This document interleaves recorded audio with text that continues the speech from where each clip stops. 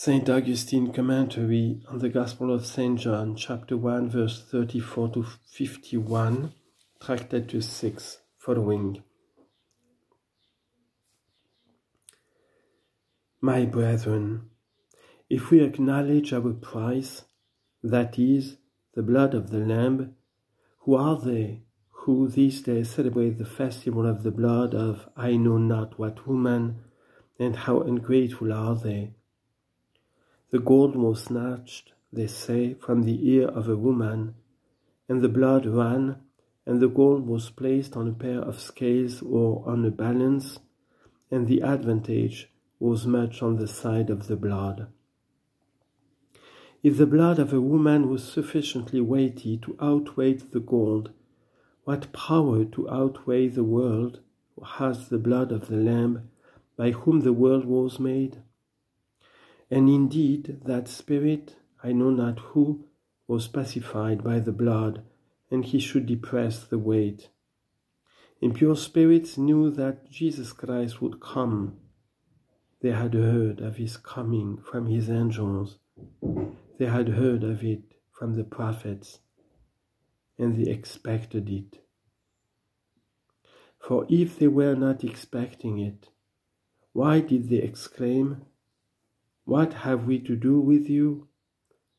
Are you come before the time to destroy us? We know who you are, the Holy One of God." Mark chapter 1, verse 24. They expected that he would come, but they were ignorant of the time. But what have you heard in the psalm regarding Jerusalem? For your servants have taken pleasure in her stones, and will pity the dust thereof. You shall arise, says he, and have mercy upon Zion, for the time is come that you will have mercy upon her. Psalm 102, verse 13 and 14. When the time came for God to have mercy, the Lamb came. What sort of a Lamb whom wolves fear? What sort of a lamb is it who, when slain, slew a lion? For the devil is called a lion, going about and roaring, seeking whom he may devour. 1 Peter chapter 5, verse 8. By the blood of the Lamb, the lion was vanquished. Behold the spectacles of Christians, and what is more, they, with the eyes of the flesh, behold vanity. We, with the eyes of the heart, behold truth. Do not think, brethren, that our Lord God has dismissed us without spectacles. For if there are no spectacles, why have you come together today? Behold what we have said you saw, and you exclaimed. You would not have exclaimed if you had not seen. And this is a great thing to see in the whole world, the lion vanquished by the blood of the Lamb, members of Christ delivered from the teeth of the lions and joined to the body of Christ. Therefore, some spirit or other contrived the counterfeit, that his image should be bought for blood, because he knew that the human race was at some time to be redeemed by the precious blood. For evil spirits counterfeit certain shadows of honor to themselves, that they may deceive those who follow Christ. So much so, my brethren, that those who seduce by means of amulets, by incantations, by the devices of the enemy, mingle the name of Christ with their incantations, because they are not now able to seduce Christians. So as to give them poison, they add some honey, that by means of the sweet the bitter may be concealed and be drank to ruin. So much so, that I know that the priest of that Pilatus, who sometimes, in the habit of saying, Pilatus himself also is a Christian. Why so, brethren, unless that they were not able otherwise to seduce Christians? Do not then seek Christ elsewhere than where Christ wished himself to be preached to you.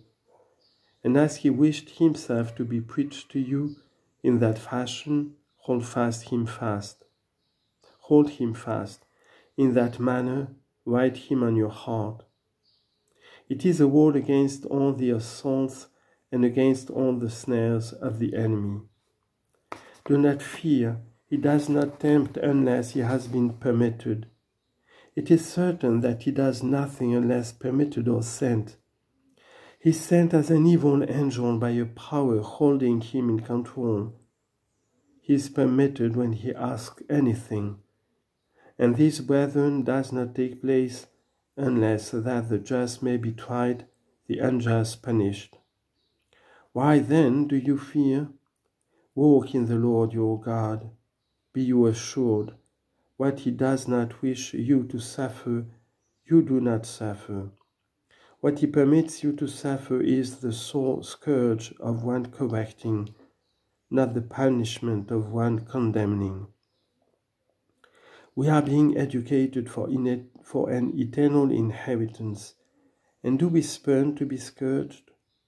My brethren, if a boy were to refuse the punishment of cuffs or stripes from his father, would he not be called proud, incorrigible, ungrateful towards paternal discipline? And for what does an earthly father educate his son? That he may not lose the temporal things which he has acquired for him, which he has collected for him, which he does not wish him to lose, which he who leaves them can't retain eternally. He does not teach a son with whom he is to possess, but one who is to possess after him. My brethren, if a father teaches a son who is to succeed him, and teaches him also that he will have to pass through all these things, in same way as he who is admonishing him is destined to pass through them, how do you wish that he educate us, our Father, to whom we are not to succeed, but to whom we are to approach, and with whom we are to abide eternally in all inheritance, which does not decay nor die, and which no storms can desolate? He is himself both the inheritance and the Father. Shall we possess him, and ought we not to undergo training? Let us hear the instruction of the Father. When our head aches, let us not have recourse to the superstitious intercessor, to the diviners and remedies of vanity. My brethren, shall I not mourn over you? Daily do I find these things, and what shall I do? Not yet have I persuaded Christians that their hope ought to be placed in God.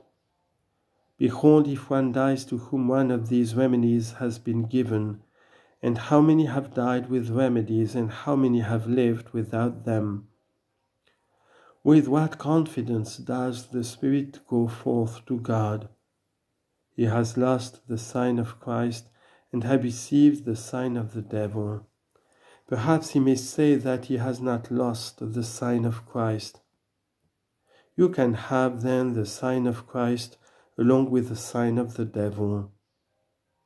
Christ does not desire community of ownership, but he desires to possess alone what he has purchased. He has bought at so great a price that he may possess alone. You make him the partner of that devil to whom you did sell yourself by the sin. Woe to the double-hearted. Ecclesiasticus chapter 2 verse 12. To those who in their hearts give part to God and part to the devil. God, being angry that the devil has part there, departs, and the devil will possess the whole. Not in vain, therefore, says the apostle, neither give place to the devil. Ephesians chapter 4 verse 27. Let us know the Lamb then, brethren, let us know our price.